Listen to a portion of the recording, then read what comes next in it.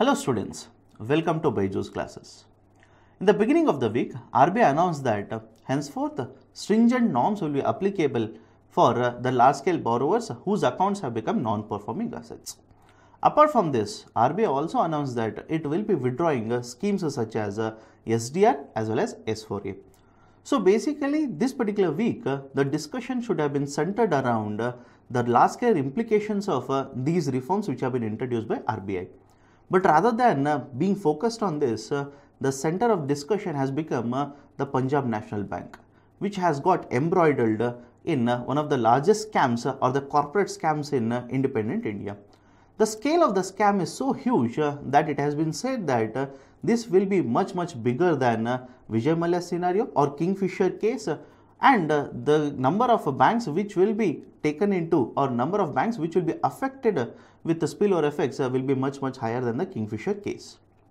So what is this particular case that I am speaking of? What are the concepts involved in it? What was the actual outcome of it, or what has been the situation involved in this particular scenario? And what are the laws which have been broken, or what are the procedures or the guidelines which have been violated in this particular scenario? We'll have a look at all the discussions. In this particular slide, you can basically see the headlines of various news channels as well as the newspapers in the last couple of days. And these have become the center of discussion in the last 4 or 5 days. So the areas of discussion in this particular video will be: 1. We will discuss what are the basic concepts which are involved in this particular area or in this particular case, that is the concept of LOU, which has become the epicenter of this particular discussion, that is a letter of undertaking, which is also referred as a letter of credit. Apart from this, some of the other issues or the concepts which have become the epicenters or the surrounding this particular LOC are concept of a SWIFT. We will have a look at some of the basic concepts or basic points regarding SWIFT. CBS, core banking solutions. What is the idea of a CBS? What is the application of CBS? And in what way CBS is related to the topic in the hand. Apart from this, the accounts which are called as a Nostro and Vostro accounts. We will have a look at these particular concepts. Apart from this, we will also have a look at what should be the ideal situation which should have been followed by all the participants or the stakeholders which are involved in this particular case, and compared to the ideal situation, what was the actual practice which was followed, in what way it is different, and what are the guidelines which have been broken when this particular situation was followed. Apart from this, we will have a discussion regarding what is the magnitude of this particular scam. Again, having said so, this particular magnitude or the points under magnitude are basically focused on the information that has been provided so far. And as the time passes by and the investigative agencies keep on unearthing certain new facts, this magnitude either might increase or might become smaller. But all the expectations are that the magnitude or the scale of this particular scam will be much bigger, and it will engulf many of the public sector banks as well as the private sector banks in the coming days. Apart from this, we will also have a look at the repercussions of this particular scam, and finally, what is a way out or what are the recommendations which the government of India or even the banking sector can basically take into account to ensure that this kind of a scheme or this kind of a scam does not happen or recur in the future. Let's start with the first concept, that is LOC, which stands for letter of credit. The letter of credit is basically an instrument or a document which is issued by a bank on behalf of a buyer guaranteeing the payment to the seller. Now, to understand this particular concept, let's take up an example. Let's assume there is a company X which wants to buy goods or raw materials worth 10,000 rupees from a company Y. Now, this particular company X, let's assume holds an account in a bank ABC. Now, bank ABC, since it knows the credit worthiness of a company X, will issue a letter of credit to company Y stating that this particular company X will make the payment of 10,000 rupees. If not, it will be paid by this particular bank, that is ABC. So basically in this particular transaction, we can see that the bank guarantees the payment to the seller on behalf of the buyer. These instruments which are very famous or which are very frequently used in the market are called as a letter of credit. Now let's look at the concept of a SWIFT. SWIFT basically stands for Society for Worldwide Interbank Financial Telecommunications. SWIFT basically stands for a particular platform or a digital platform using which the communication will be transferred from one international bank to another international bank or amongst banks which are situated or located in different countries. The concept of a SWIFT is often used whenever a domestic bank wants to transfer certain funds into a bank which is outside India, or else if a bank which is situated outside India wants to transfer certain funds into a bank or a branch which is situated in India. So basically the SWIFT transactions are also called as a wire transactions or wire transfers, and the SWIFT codes which are basically in the form of either 8 digits or 11 digit alphanumeric codes are very much often used for wire transfers between the banks which are situated across the borders. Apart from this, certain points which could be asked in the prelims in this particular year related to the SWIFT concept itself is 1. It was established in the year 1973. To begin with, it was basically used for the concept of transmission of a communication amongst the banks. Over a period of time, the messages which have been transmitted in this particular platform across all the banks which are situated across the borders has kept on increasing at an exponential rate. In the year 1995, it was said that the messages which were transferred on daily basis on this particular platform were to the tune of around 2.4 million, which today in the year 2015 stood at over 24 million messages on daily basis. So basically the concept of a SWIFT or the platform of a SWIFT is being used very efficiently or at a very frequent pace in the recent days. Apart from this, it is used to transmit financial information, and the headquarters of a SWIFT is located in Belgium. It has also got the offices at various locations across various countries in the world. Now let's have a look at the concept of core banking solutions, which is also referred as CBS.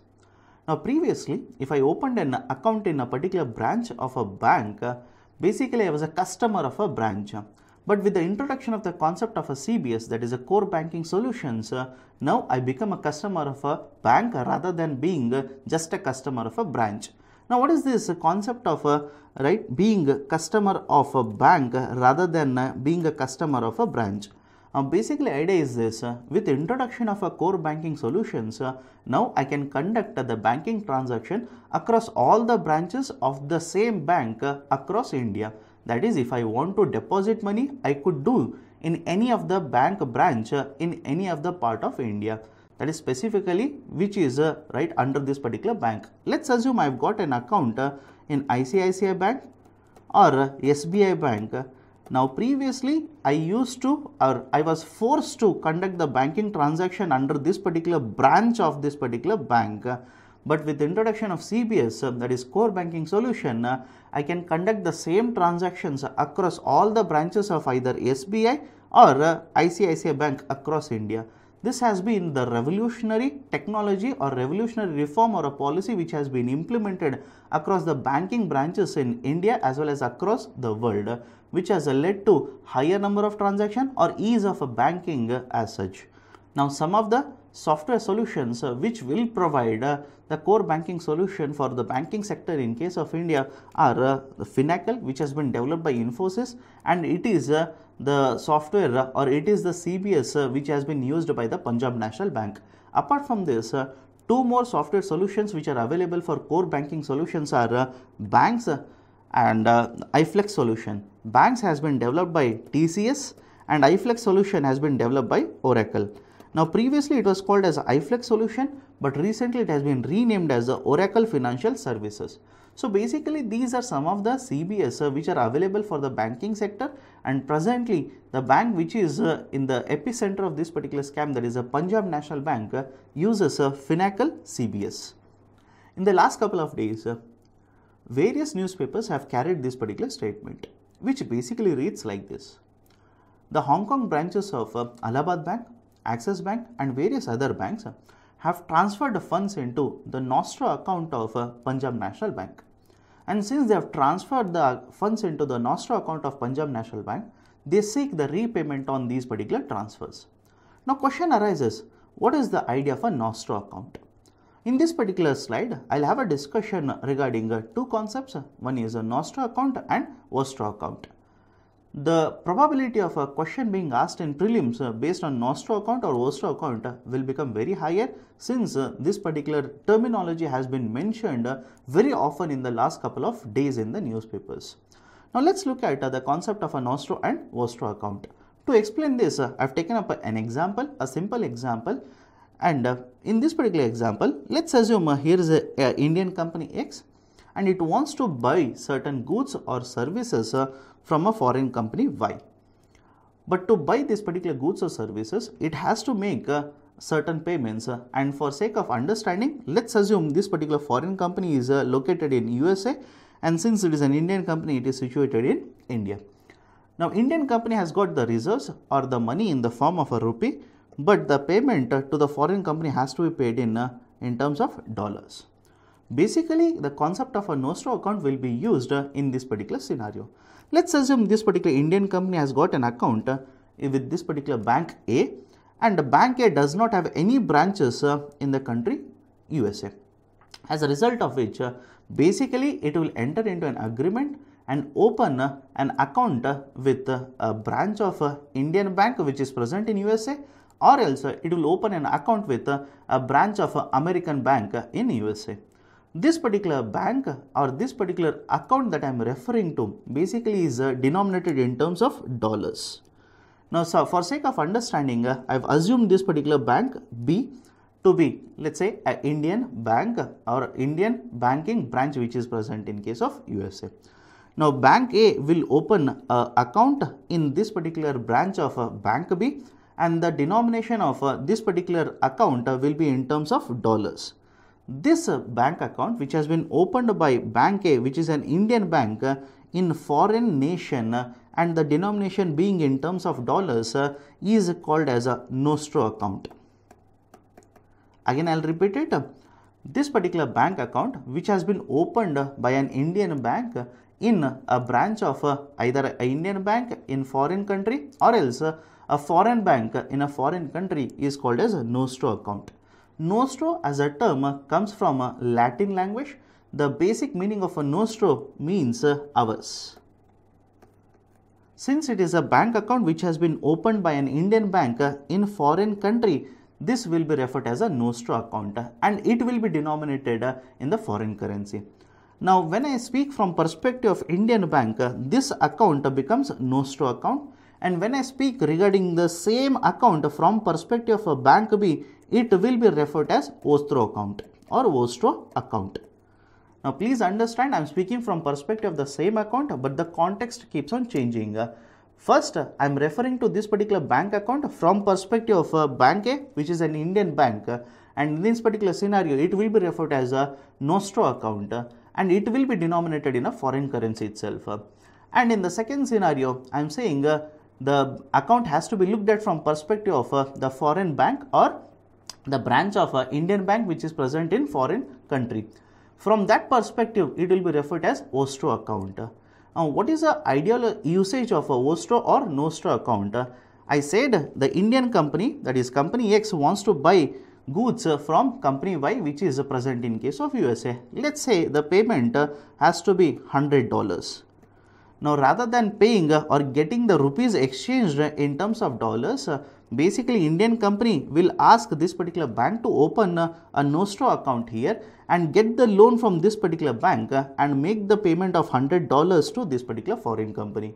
Advantage of this kind of a transaction is that the volatility in terms of foreign exchanges will be overcome by opening a vostro account or a nostro account in foreign branches. So, this is a basic idea of functioning of a nostro or vostro account. Now, let's try and understand what should have been the ideal situation, or if all the guidelines were followed, what kind of transaction should have happened. That is the ideal or the legal usage of a letter of credit or letter of undertaking. Now, please understand, although the term letter of undertaking I have not explained it, letter of undertaking is as good as the concept of a letter of credit itself. Now, what should have been the ideal situation, or if all the guidelines were met, what should have been the procedure which should have been followed? Now let's assume to understand the situation, again I have taken a simple example. I have taken an Indian bank, an Indian company, and a overseas branch of an Indian bank and a foreign company. So basically the ideal situation is that if the Indian company wants to buy certain goods or services from a foreign company and it wants to basically hedge the risk payments in terms of volatility of a forex reserves, it will basically seek a letter of credit or a letter of undertaking from bank A. Now this particular bank A will issue the letter of credit or letter of undertaking, using which the Indian company will take the loan from bank B, which is a overseas branch of an Indian bank itself. Apart from this, there are certain points or checkpoints which have been situated or which have been inserted into this particular system.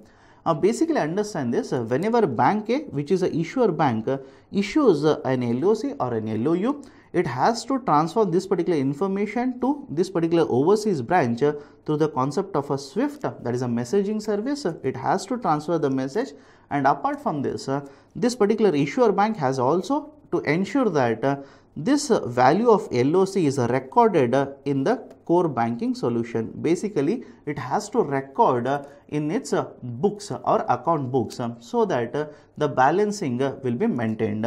So before this LOC is provided or LOU is provided, the bank A will basically seek either a credit margin or else it will decide what is the credit limit which will be given for this particular company or Indian company X. Usually 100% of the credit margin is sought, that is in essence before issuing the LOU itself, the value of the LOU is collected by the bank in the form of a collateral.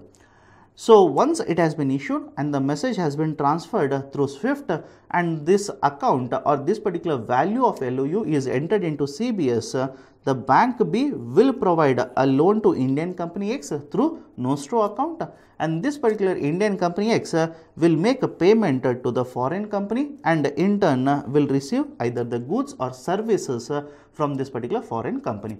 This is the ideal situation or ideal scenario under which all the guidelines are being followed by all the stakeholders. And once this particular transaction is over, what is the utility of LOU and what is the use of LOU here?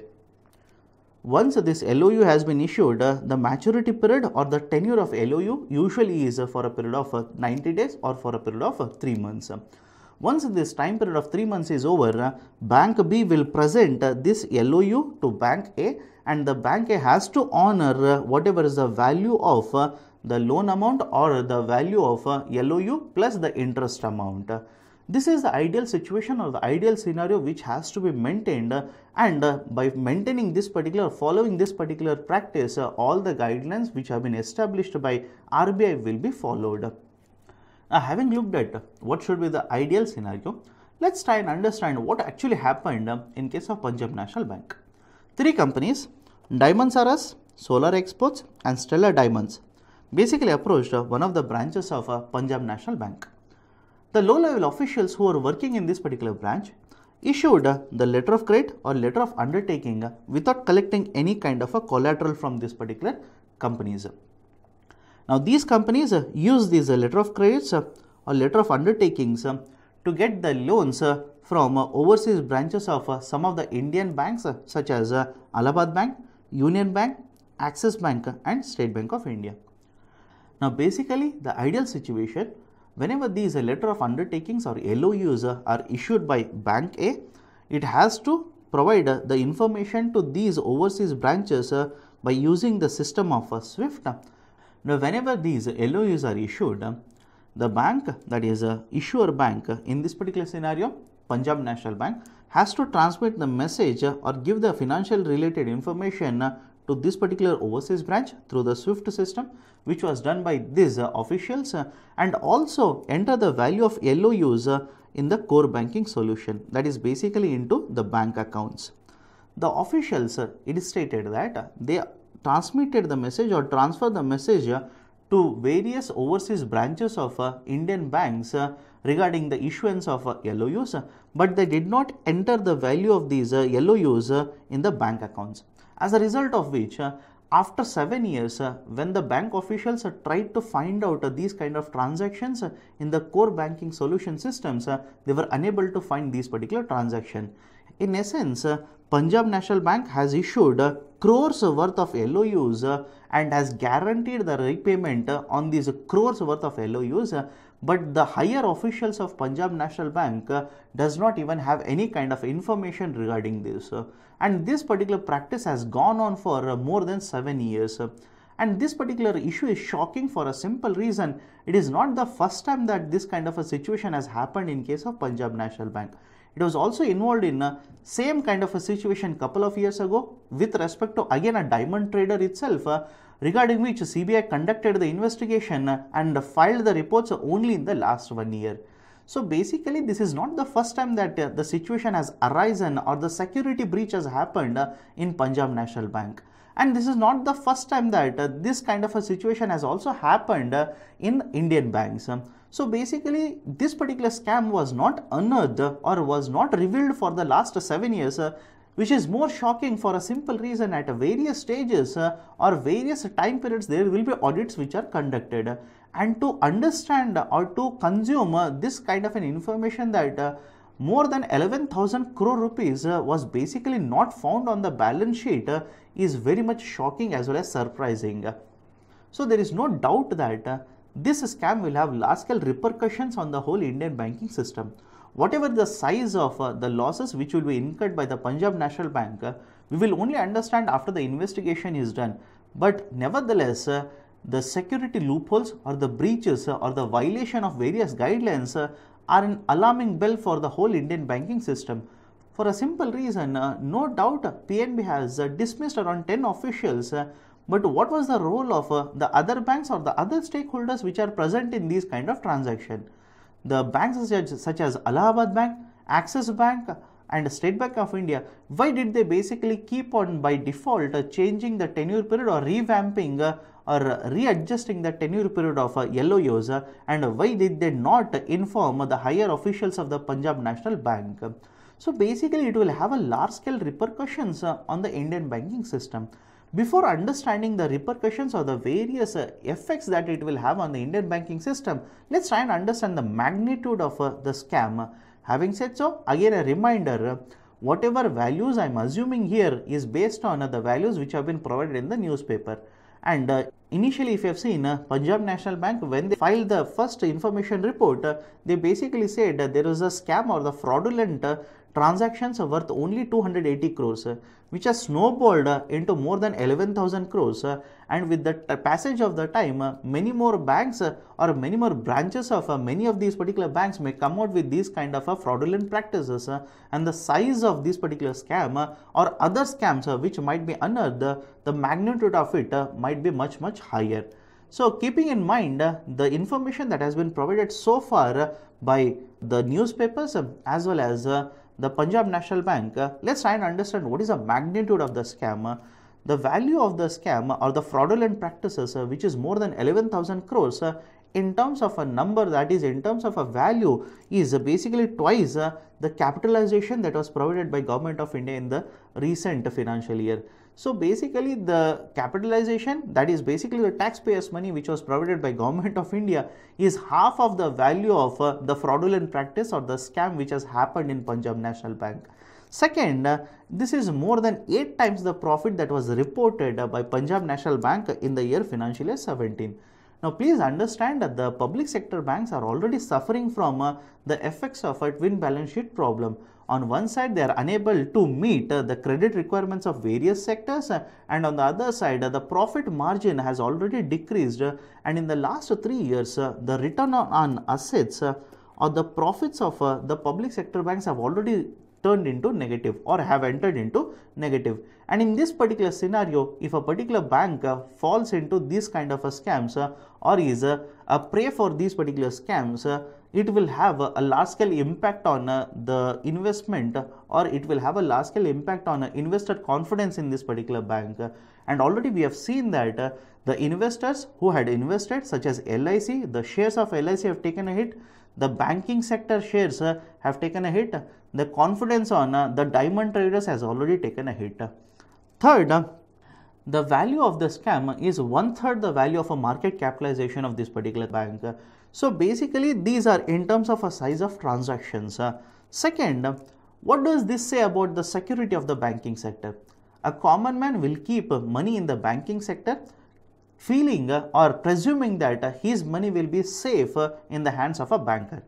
Now if I realize that the bank itself is falling prey for these kind of transactions, what kind of faith will I have on the banking sector?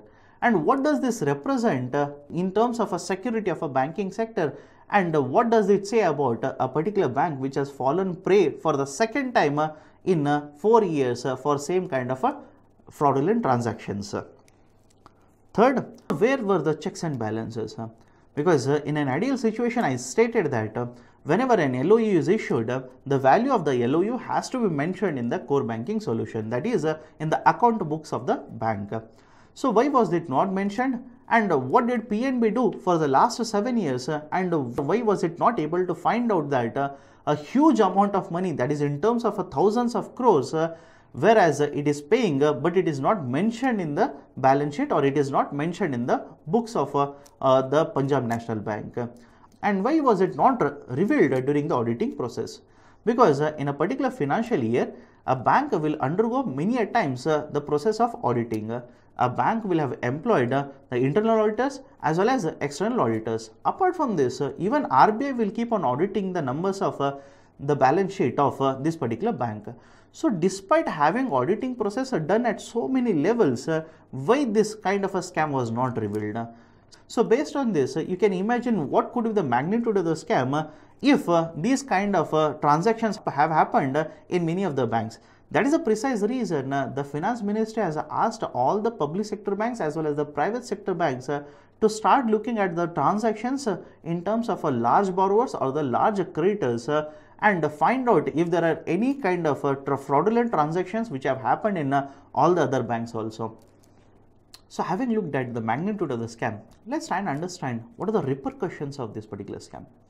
No doubt, Indian banking sector will be severely hit by this particular scam.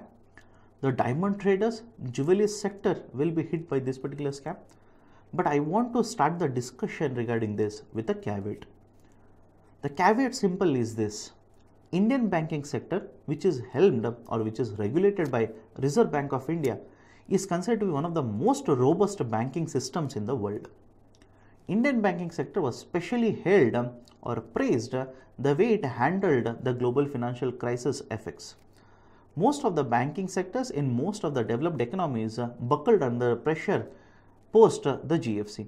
But in case of India, because of prudent norms or the guidelines which have been set up at various points by Reserve Bank of India, the spillover effect experienced by the Indian banking sector was the least.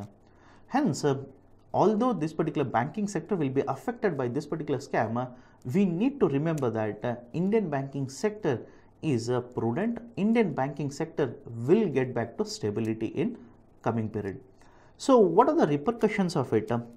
Definitely the investor confidence will be hit, especially investor confidence in Punjab National Bank and all the other banks which are involved in this particular transactions. Already we have seen that Punjab National Bank has announced to return to normalcy, it will take anywhere around 6 months. Not only this, the share values or the market capitalization of Punjab National Bank as well as all the other banks which are involved in these kind of transactions have already fallen down. So basically it will affect the confidence of the investor in the functioning of these particular banks. Second, will the taxpayers or have the taxpayers already been taxed? Because on one side there is an argument that since Government of India is a majority stakeholder in these particular banks, Government of India has to provide the financial assistance by pumping in capital into the banking sector. But on the other side, there is already an existing argument that the banking sector, especially public sector banks, do not follow the guidelines, do not lend to credit-worthy people, as a result of which they may incur the losses. And if they are incurring the losses, what is the use of taking the taxpayers' money and giving it to the public sector banks? That is, in essence, the argument is good money being used for bad purposes. So in this particular scenario, when this particular argument is existing, this particular scam has come into light, which will basically dent the argument of providing capital to public sector banks. Third, recently the government of India has introduced FIDI bill, which contains one of the most contentious provisions called bail-in provision. Now what if Punjab National Bank had crumbled under the pressure because of a higher scam? So would this particular bank, that is Punjab National Bank, be provided with the bail-in provision? In which particular scenario the value of the deposits or the depositors would be taking a hit. So basically the arguments in favor of a bail-in provision will be weakened by exposure of this particular scam. Fourth, the scam basically represents the loopholes which are present in the system. Now the fact of the matter is anybody who is involved in a lending business will face a risk. It could be an operational risk, which could be a credit risk. But being a bank, we assume or presume that it has kept the checks and balances, or it has implemented certain policy reforms which will ensure that these kind of risks are reduced and the investors' money, that is the depositors' money, has got highest security. But in case of Punjab National Bank, which is the second largest lender in case of India, if this bank itself is prone to these kind of fraudulent transactions, then basically it represents gaping loopholes in the banking sector. Fifth, the sectors will fall back into stress. That is both the banking sector as well as the jewelry sector. Banking sector is already under a lot of stress because on one side it has to wipe out the non-performing assets, and on the other side it has to meet the credit requirement of industrial sector, and the third angle is also that it has to meet the Basel guidelines or Basel III provisions by 2019. In this particular scenario, a further stress will be imposed on the banking sector because of these particular fraudulent transactions. Not only this, the jewelry sector, which generates around 5 to 6 billion dollars in the form of forex revenues for Indian market or Indian economy, will also fall into stress. Now please understand, it is said that because of these kind of scams, now it will be very difficult for the diamond traders to get LOUs from many of the banks. For a simple reason, the banks will not have a faith on these kind of traders, or the banks will be wary about the repayment which will be provided by these particular traders. Now finally, what about the debt owed by the companies to the banks? The companies that I am referring to are the companies which are in the epicenter of this particular scam. For example, one of the companies that has been quoted in the FIR is the Geetanjali company. Geetanjali company has got an outstanding debt of more than 5,000 crore rupees. What if the repayment is not done? The basic outcome will be the banking sector will be pushed into stress all over again, and the non-performing assets of the banking sector will keep on increasing. So these are some of the repercussions which will be experienced by various stakeholders who are present in the system. So having looked at the repercussions, what is the way out? What are the reforms which have to be implemented by Government of India to ensure that these kind of transactions or scams do not happen in the future? I have listed out 3 recommendations, and these particular recommendations are long-standing demands of various experts who have stated that the Government of India needs to implement these reforms. Not only this, various committees which have been set up by Government of India over a period of time have recommended these 3 reforms to be implemented by Government of India. So what are the 3 reforms I am talking about? One, basically we will have to fix the banking sector, the lending practices of the banking sector, autonomy to the banking sector, the due diligence in case of a banking sector. The stakeholders who are involved in this particular scam should have alerted the officials of the Punjab National Bank long ago. So where were the gaps? Where were the loopholes? Why was the due diligence not conducted in case of these kind of letter of undertakings? And autonomy has to be provided for the banking sector.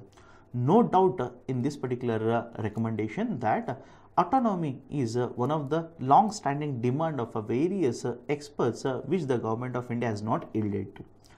Autonomy is very important for a simple reason. Many a times the lending practices of a public sector bank or the people to whom they are supposed to lend will be influenced by various policies of the government of India. And since the banking sector is involved in the credit business, they will have to have the autonomy to decide as to whom or to whom they want to lend and to what extent do they want to lend. So it is very important for Government of India to provide autonomy to the banking sector so that they can take the decisions which are based on their risk taking ability. So these are some of the reforms which the Government of India has to ensure to be implemented in the coming days to ensure that these kind of fraudulent practices are not taking place in the future. Thank you.